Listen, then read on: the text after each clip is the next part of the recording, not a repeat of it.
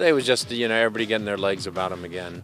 It was just, first day back after having 2 days off, and, the travel day and then the 2 days. And just, keeping things big, not making things small. That's why we played 9v9, just letting everybody get back into the rhythm of it.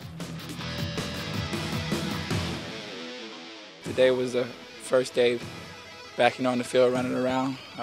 Had about 4 days off. Kind of tweaked my hammy a little bit in Florida, but it was good to get back out there with the guys. It's a good group.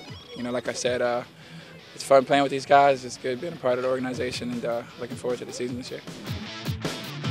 Obviously, we're looking forward to the game on Wednesday.